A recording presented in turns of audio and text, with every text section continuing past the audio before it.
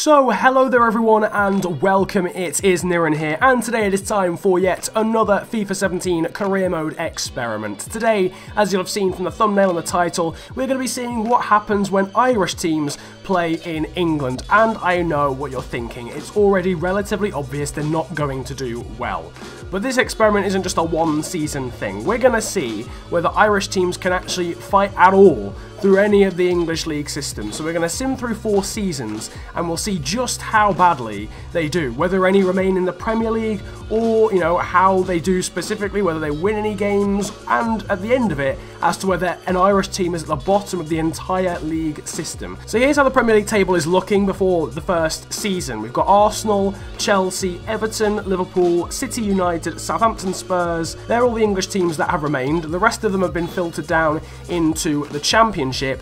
Then some Championship teams have gone down to League 1, some of the League 1 teams have gone down into League 2, and then the remaining League 2 sides just got put into Ireland. So that's how I've organised things. When we look at this, we've got Bohemian FC, Bray Wanderers, Cork City, Derry City, Dundalk, Finn Harps, Galway United, Longford Town, Shamrock Rovers, Sligo Rovers, St Pat's and Wexford FC or Wexford Youths down at the bottom here. So we're going to see how they do, we're going to see what Irish team comes out on top, and we're going to see whether any of them can actually fend for themselves in the Premier League, and maybe even beat any of the Premier League teams later on, or beat some of the Championship teams. So let's skip to the end of season number 1. So the end of season 1 has arrived, and there's no real surprise that there is quite a split between the English and Irish teams. Let's not forget, the English teams involved in this experiment in season 1 are the best English teams in the Premier League, not just the best, not the entire Premier League, obviously the likes of United and Chelsea and Liverpool and Arsenal, etc. Cork City came out on top out of the Irish teams, finishing in 9th place on 50 points, out of Dundalk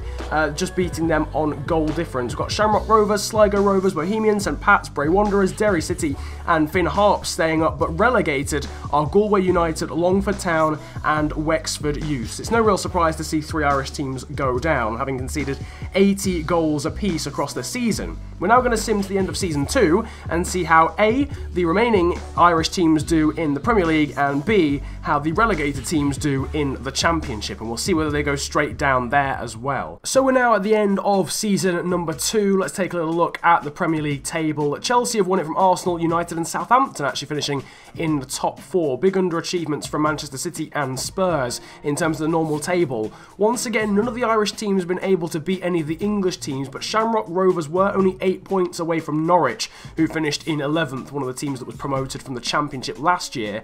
Shamrock Rovers coming out on top then in terms of the Irish sides from Cork City, St Pat's and the rest, and you can see that Bray Wanderers, Finn Harps and Derry City were relegated. All 3 of those getting quite low point tallies, as you would expect, I suppose. Right, so now we're going to look at the Championship. Now obviously there's going to be teams in here that you wouldn't expect to see because they're in real life Premier League sides. Obviously the likes of Leicester, West Brom, etc. and Bournemouth, who finished down in 18th. That's because of the way that I had to do the system to get Irish teams into the English system. But if we scroll all the way down, you can see that none of the Irish teams beat any of the Championship teams again, and all 3 of the teams that were relegated from the Premier League last season were relegated straight away again this time as well. Galway United and Wexford Youths conceding over 100 goals across the season and were 13 points away from Nottingham Forest. So we're going to have to see now whether those guys are going to get relegated from League 1 instantly as well, as we head on now to the end of season number 3. It's the penultimate season then of the experiment. Chelsea have won the league once again from Liverpool, and much like all the other seasons that we've seen so far, none of the Irish teams have been able to beat any of the English teams in the Premier League, but this time the gap was only 4 points between Bohemian FC and Watford, which is a bit of an improvement, but again still only Irish teams getting relegated from the Premier League, being Sligo Rovers, Shamrock Rovers, interestingly, I think the best Irish team on the game, and St Pat's. But St Pat's only won 1 game all season and accumulated only 8 points, which is just absolutely tragic. Here's the Championship then, and once again, only Irish teams being relegated there as well. Derry City, Bray Wanderers and Finn Harps, who got relegated from the Premier League last season. But down in League 1, miracles have happened. Galway United have managed to beat one of the English teams. Coventry City have gone down. I think they've all gone down. They've all been relegated because 4 teams get relegated in League 1, which is a bit of a shame, but at least Galway Galway United have managed to beat Coventry City, so the aspiration for an Irish team to stay up continues, I suppose. Galway United beating Coventry but still going down to League 2 along with Longford Town and Wexford Youths. So the experiment is almost over. One more season to simulate through now to get to the end of Season 4 to see whether any of the Irish teams will go from being in the Premier League at the start of this experiment to, in the space of 4 years, being at the bottom of the entire English league system. The end of the experiment has arrived. It is the end of Season 4 and about to get into Season 5, and it's now time to see whether any Irish teams have managed to go from being in the Premier League to the bottom of the English league system in the space of 4 seasons. Pretty predictably, all 3 remaining Irish teams in the Premier League have gone down. Liverpool actually won the league from Stoke City and Manchester United and then Chelsea, but we can see down at the bottom that Bohemian FC, Dundalk and Cork City went down into the Championship. And speaking of the Championship, if I can actually find it, we can see that once again all 3 Irish teams in that league got relegated as well. So Shamrock Rovers, St Pat's and Sligo Rovers, who at the end of season number 3, I want to say, got relegated from the Premier League. They've now been relegated from the Championship the year afterwards. Down in League 1, we saw a miracle here last season. Are we going to see another one? Yes, we are. In fact, we're going to see 2 miracles. Once again, all of the Irish teams have been relegated because there's 4 teams that get relegated in League 1, but both Bray Wanderers and Derry City managed to beat Burton Albion, who finished 23rd in League 1, and then Finn Harps came bottom. So all 4 of those teams get relegated. But now, moving on into League 2.